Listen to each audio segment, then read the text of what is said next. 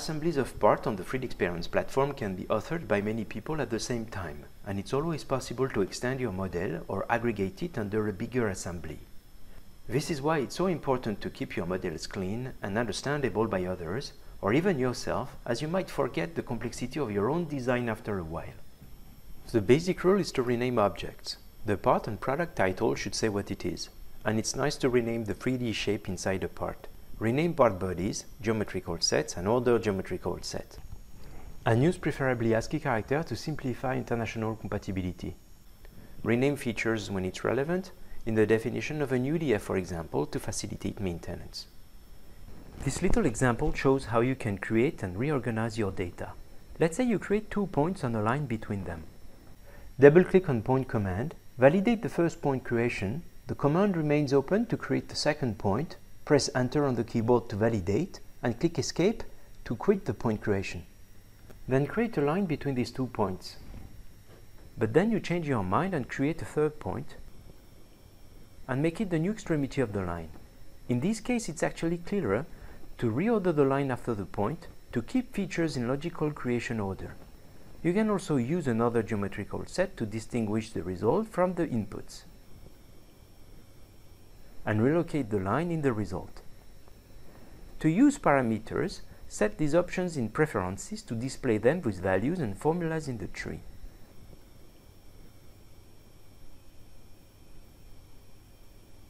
Then create a length parameter.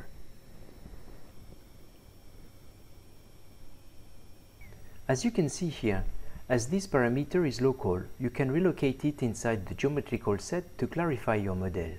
If you use this parameter to extend the line, the formula that is created can also be relocated inside the result geometrical set.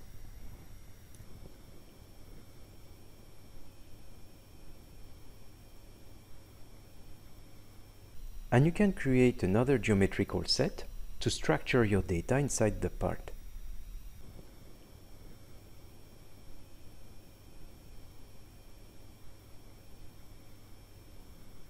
Before saving, delete the useless elements. Make sure the parameter controls the length of the line as expected. Rename entities.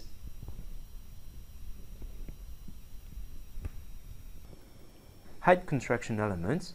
Control your model is up to date. And finally, save your model. As you improve your CATIA skills, you will use links to create smarter models.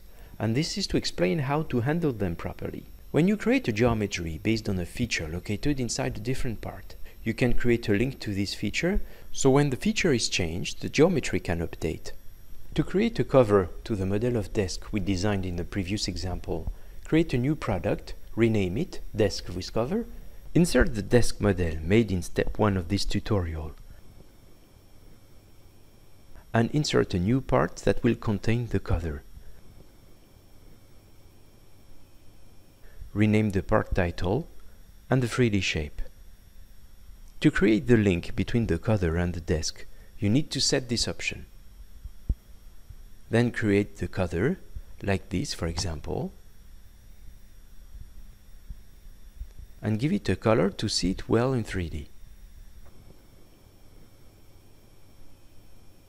Now expand the tree and edit the sketch in the definition of the desk. And slightly change the size of the tabletop.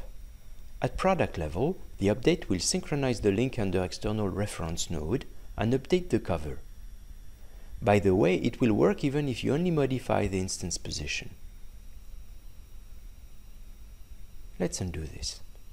In fact, you need to use this powerful link capability with awareness. A frequent mistake is to select accidentally XY plane in a different part and make a completely useless link.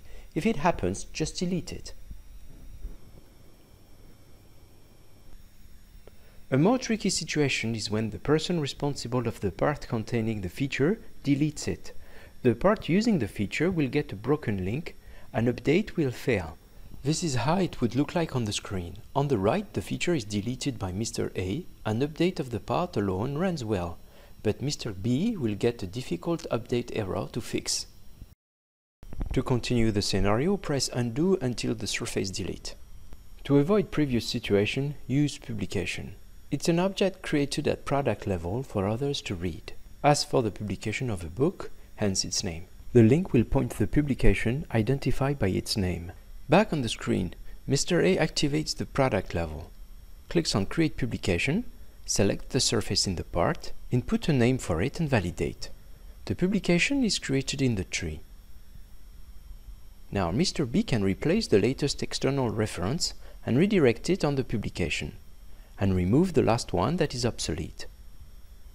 If Mr. A deletes the surface, he gets an update error. But he can modify the desk model to create a larger tabletop